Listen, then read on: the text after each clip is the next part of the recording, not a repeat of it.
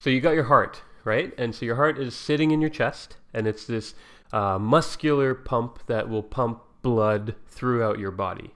So it needs to pump blood to all the places in your body. And it actually does a lot of work. It pumps about 100,000 times a day. I'm not making that number up. It actually pumps, if you take the average heart rate, which is about 72 beats a minute, and then you multiply that through for a day, that ends up being about 103,000 beats per day.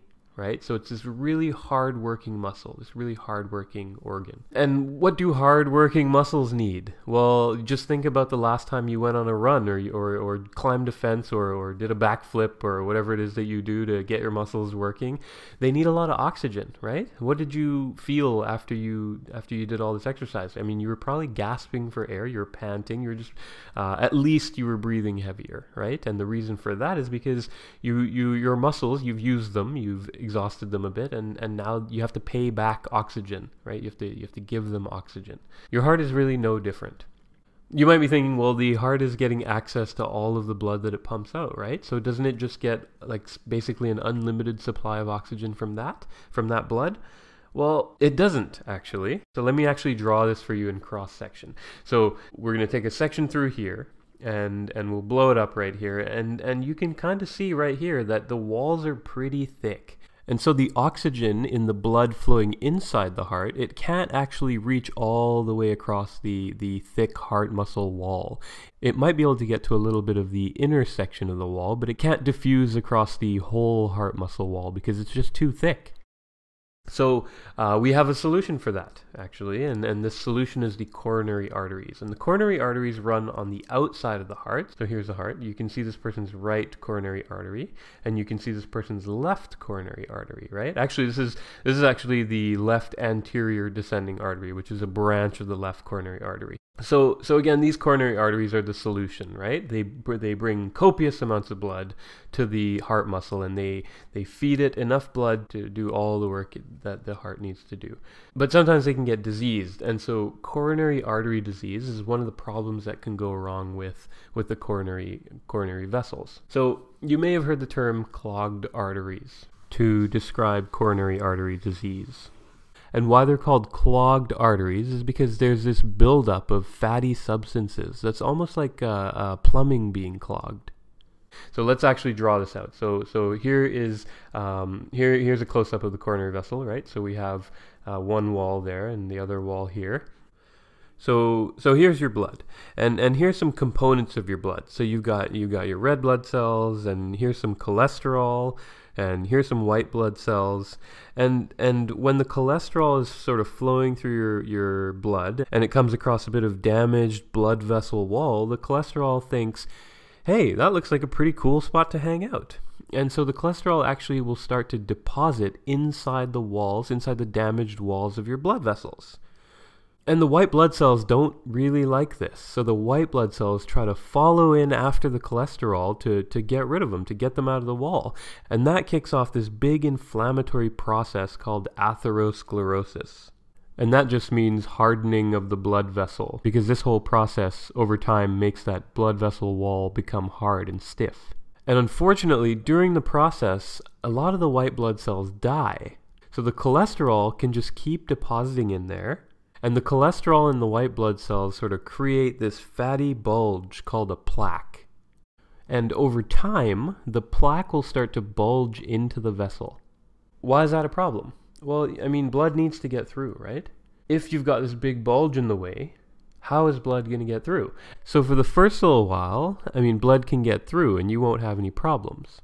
But over time, and I mean, this plaque takes decades for it to build up to a clinically significant level, and that means when you start to get symptoms. So over time, it'll just continue to grow, and then you'll start running into some problems. So again, just to be perfectly clear, coronary artery disease is when you start to get buildup of this plaque, this fatty substance within the arteries of your heart. Let me just make some room here. And why it's bad, why coronary artery disease is bad, is because downstream, later in your life, it can lead to some other heart diseases. So we'll just briefly describe the main ones. And we'll start with one you may have heard about before. We'll start with stable angina. So let's look at this bit of muscle down here that the artery's sending blood to.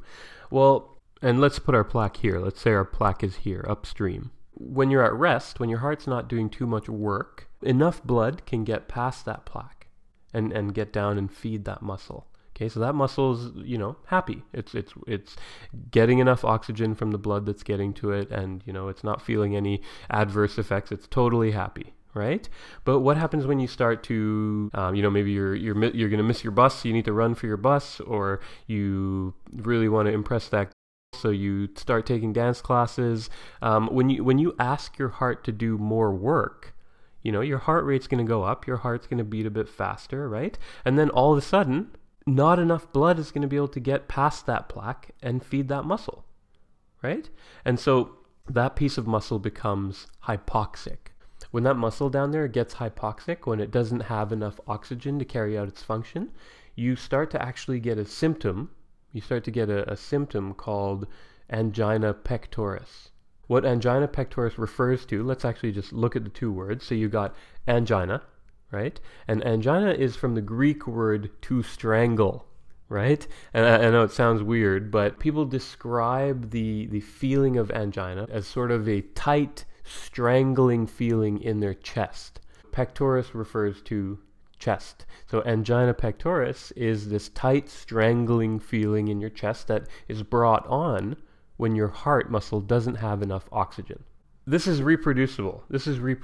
So if you sort of lower your activity level, if you stop that amazing dance move I'm sure you're doing, or if you stop running for the bus and you sort of take a breather, then your heart, you're essentially asking your heart to do less work, right? And when your heart is doing less work, it needs less oxygen. And so all of a sudden that blood that's getting past that plaque is enough to supply that downstream bit of muscle again, right? So the symptom of angina goes away. The chest pain goes away because your heart muscle's getting all of the oxygen that it needs again. Okay, so the reason that it's called stable angina, remember this overarching condition is called stable angina, and the reason it's called stable angina is because you can predictably bring on the chest pain when you ask your heart muscle to do too much work. Exercise or exertion is going to cause it, and rest is going to relieve it. Now, things can get a little bit worse than that, and when they get worse than that, they can result in a not sweet as in sweet, I want that, because you definitely don't want this, but it refers to a set of conditions, diseases that you can get called acute coronary syndrome. And acute coronary syndromes, they can be further subdivided into something called unstable angina. Let's make some more room. And so you can imagine already, because you know what stable angina is, you can kind of imagine what unstable angina is. But you got unstable angina, and then you have your heart attacks, right? So unstable angina, just to be clear again, stable angina, not a heart attack. Unstable angina, not a heart attack. Heart attack is a heart attack. Go figure. So let's look at unstable angina first, before we look at heart attacks. Unstable angina is, remember that plaque we talked about? Let's go back to our nice little blood vessel here. Well, it's not nice anymore. It's got a huge honkin' fatty plaque in it, but that's all right. So here's our blood vessel, right? Here's our plaque. Now, sometimes, because of whether it's hypertension, putting sheer stress on this plaque, or whether it's spontaneous, this can happen spontaneously. There's a couple other reasons, right? But those are probably the two major reasons. The plaque can rupture, right? And when I say rupture, I mean that this covering of the plaque on the inside of the blood vessel can sort of burst, right? And when it bursts, it exposes all of the plaque material, all that fatty, gross, sort of necrotic. Necrotic means dead cells, by the way, because the cells in here have, some of them are dead at this point. It exposes them to the blood, right? And plaque material is really thrombogenic. What does thrombogenic mean? Thrombogenic means it causes blood clots to form on it. And let me just redraw this. It's a little messy. So when the blood sees that plaque material, it's going to go crazy. You got your platelets in your blood, and you have your clotting factors in your blood, and they're all going to grab onto that ruptured plaque material. You're going to start to form a clot, a blood clot on this ruptured plaque. And, you know, from here, one of two things can happen. Either this ruptured plaque can start to sort of flap back and forth, right? Because it's ruptured on this end, but it might still be attached on that end. So what does this mean? That means that you're going to get, sometimes your blood vessel is going to be completely occluded. It's going to be completely blocked off. And sometimes you're not going to have an occluded blood vessel because the plaque will be sort of stuck against the wall again. And it's sort of just flapping around there in your blood vessel as blood goes by, okay? And so remember what we said earlier. When you deprive downstream parts of the heart of blood, you start to get that hypoxia happening, and you start to get that chest pain, that angina happening. But remember, now we have this plaque flapping around. So at any point, you could just lose blood supply to a downstream part of your heart temporarily. And so in this condition, unstable angina, you can get chest pain at rest. You don't actually have to exert yourself for a chest pain to come on, right? And that's because it's just flapping around there. It can happen at any point. So that's why we call it unstable angina, because it's not predictable and it can really just happen anytime. So the last thing now we need to talk about, that's you know, a part of acute coronary syndrome that's caused by coronary artery disease, is heart attack, right? And so remember we said that this ruptured plaque is now exposed to the blood, and remember the clotting factors have all started to clot onto it. Well, blood cells can join in, right? Join the party, and one of two things can happen. Either the clot, also called a thrombus, by the way, a clot is also called a thrombus, can get so big that it completely blocks off that blood vessel, and that's also called thrombosis.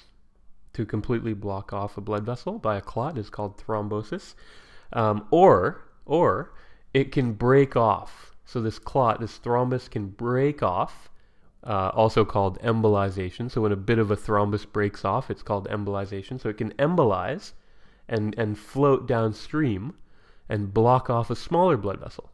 So this is it floating downstream and blocking off a smaller blood vessel, right? So when either of those two things happen, that's when you end up with something called a heart attack, right? Because now that's not going to resolve on its own.